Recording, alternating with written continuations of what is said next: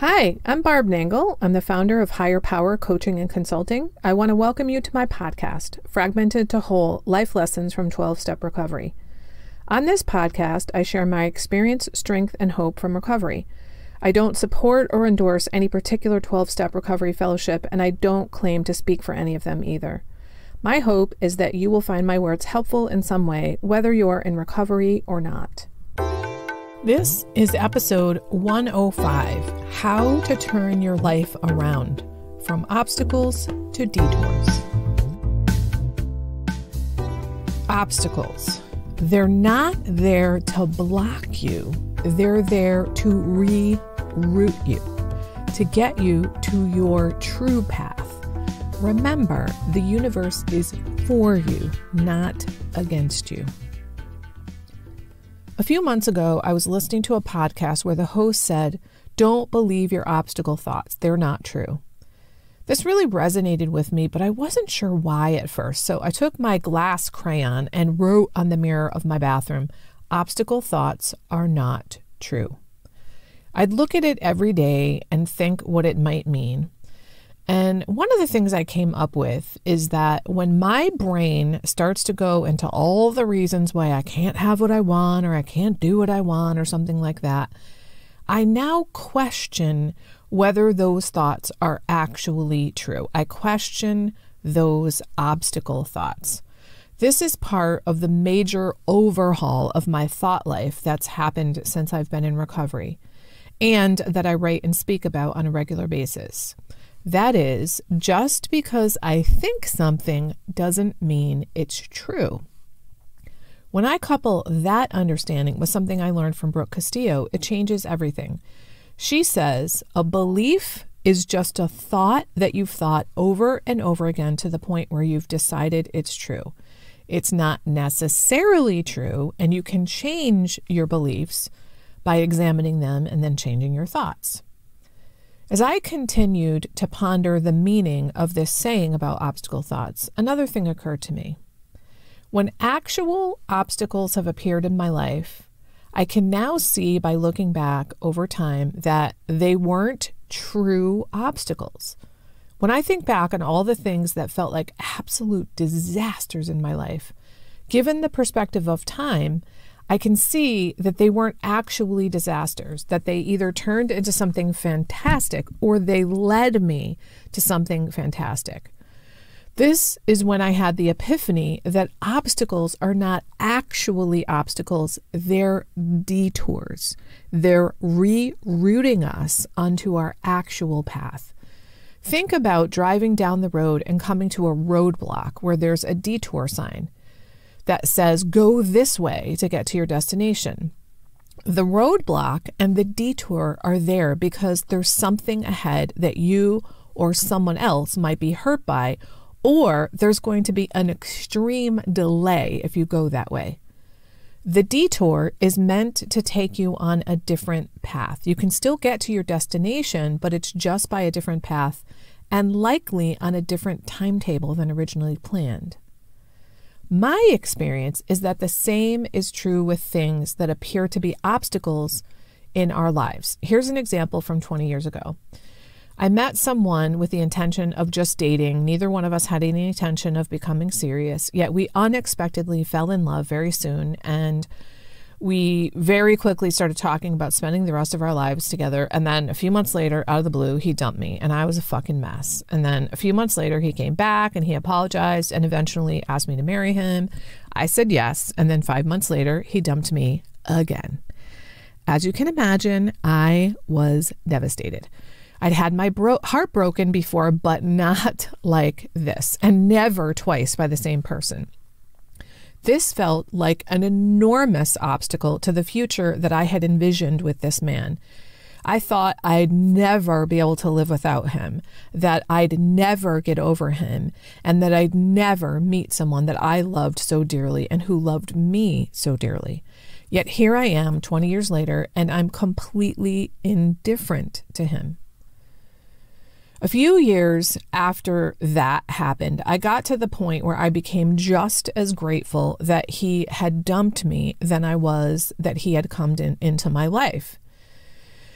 because there was so much about that relationship that was extremely unhealthy. For one, there was a ton of substance abuse in that relationship on both of our parts.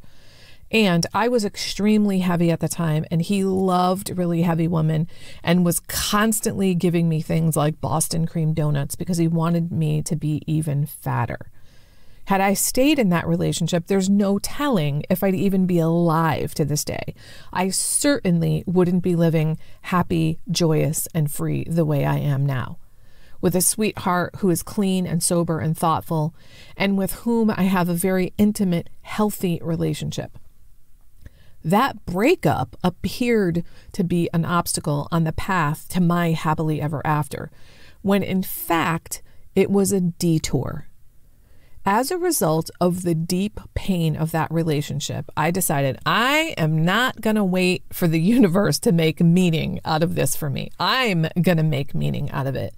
So I took a deep look at myself and I realized two things in my life were a fucking mess: my finances and my health. I then proceeded to take a 5-year period of time over which to overhaul my finances.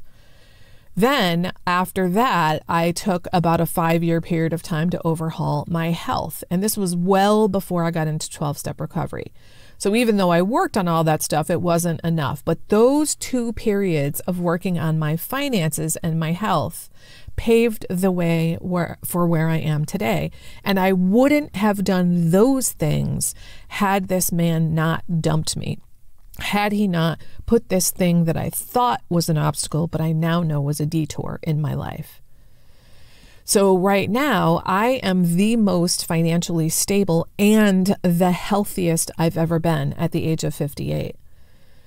Now, the way we make the transition from taking something that appears to be an obstacle and turning it into a detour is that we make a decision to do so. It really is that easy. There's no need to wait for the perspective of time in the years to come to realize, oh, wait, that wasn't an obstacle. It was a detour.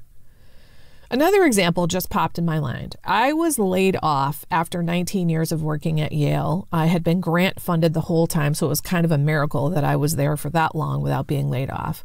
Now, many people would think that that would be a disaster, a huge obstacle to my ability to be self-supporting. After months of trying to find another job while getting severance pay, I ended up having to go on unemployment, which was less than half of my salary. And that felt like an absolute disaster. It felt like an obstacle for me being able to pay my bills. But what ended up was that it led to all the things I was doing during that time, making me create my own business, which is why I am here right now recording this podcast.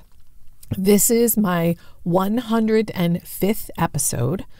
I have helped thousands of people on their healing, growth, and recovery journeys through my podcast, my writing, and my coaching business. None of that would have happened had I not hit that obstacle of being laid off and the additional obstacle of not being able to find a job. Those seeming obstacles actually turned into detours. And that, my friends, is because the universe is for you, not against you. Remember that.